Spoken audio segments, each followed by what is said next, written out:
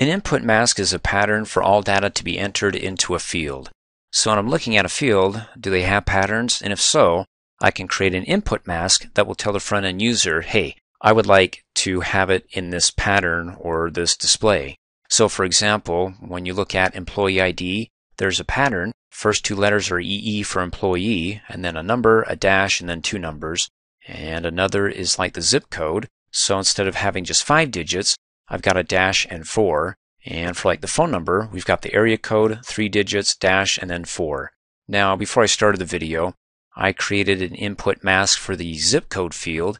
So when the user is typing in information and hits this field right here, there's an input mask. In other words, you're looking at it and you're saying, okay, how many digits do I enter into this field? Oh, sure, you can cheat and look up above and go, okay, it's the 5-digit zip code plus 4 more. But if this was the first field in the table, you wouldn't really know, except when you see that you start typing and go, okay, I'll type in the first 5 digits, and you're like, what? There's still more space. Oh, I guess he wants more, so let me go ahead and get the rest of that zip code there, the last 4 digits. So that way, when you're finished typing over the mask and it disappears, your input has finished. And then you can go ahead and continue on. Let me hit the escape key to get out of this because I don't want to save it. And so let's go ahead and create one using an input mask for the phone number. So when I click in there, well, how many numbers do I put in and where? So we can go ahead and control the user's input, or at least give them an idea by having a mask. They can go ahead and type over it. When you're done typing over it and you don't see any more, your input is finished. So for the phone field, let's go ahead and come up here, right click, go to the design view, and let's go to the phone. And then down below in its field properties, it's right there, input mask. Go ahead and click in its adjacent field, and then click on the 3 dots there, the build button. And before I click on it, if you click in any one of these fields here, it says over to the right, it gives you a synopsis, like what that's about. And this is a pattern for all data to be entered into this field. Okay, that's nice. Now that we have a little bit more clarity, let's go ahead and click on it. And there we go. We have some default masks here. And it says which input mask matches how you want the data to look. Well, it's going to be the phone number. Well, that worked out well. Let's go ahead and with it selected, come down below and try it. So click in the field and that's what it looks like. Oh, that's a nice try. I'll go ahead and just type it in. And, ooh, that's so fancy. And so you can go ahead and do it that way. And if you like it, go ahead and click next, and it'll allow for a little bit of tweakage. And there's the phone number, the input mask. And we'll go over the coding in just a little bit, but for right now, down below it says when it comes to the placeholder character, the default was the underscore. So when they came down below and they started typing, it was all the underscore. As soon as you're done typing and you don't see any more underscores, well then your data input has been completed, except I skipped the first 2. Let's go ahead and delete that. And let's change that to, what else you got? Oh, not too much, but let's do pound symbols. And then go ahead and try it. Come down below and, oh, that's nice.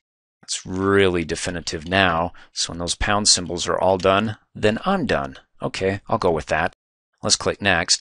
Now when it comes to these built-in templates here, you don't have to have the symbols stored in the database. You can actually store the data without the symbols, and it will still show the symbols. So I'll say without the symbols, try to save a little bit of space.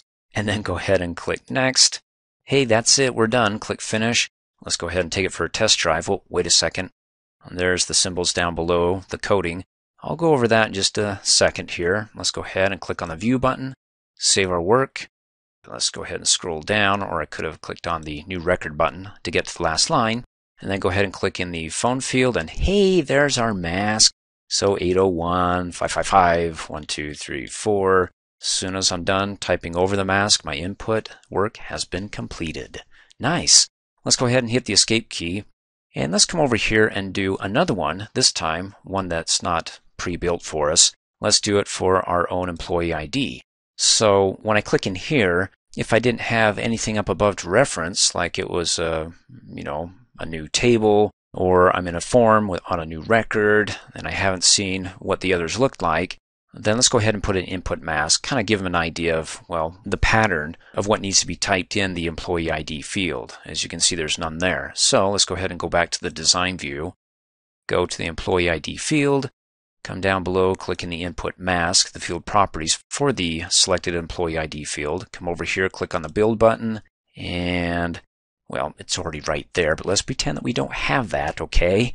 And let's start from scratch. Click on Edit List, and you can go ahead and go through these records here, and there's a total of 4. Well, I created the employee ID here, but just ignore that. We're going to start from scratch. Let's say that it's not there, and click on New Blank Record. So this will be our employee ID, well, number 2, since I already have the first one in there. And now for the input mask. Okay, we're going to start with the exclamation point, and what that does is it allows the mask to be filled in from left to right. So when we get to the field, it starts over on the left-hand side. Well, that's nice. Okay. And then let's go ahead and type in LL. Now, L represents text, so we want to make sure that we have one for each letter in the employee ID, EE, so I put in 2 L's. And then we want a number, so I'll type in a 0. Oh, there we go. Now you can see it. And the 0 is for single digits. And then we want a dash. And then, of course, we want 2 more single digits after that. And then hit the Tab key, and then the placeholder.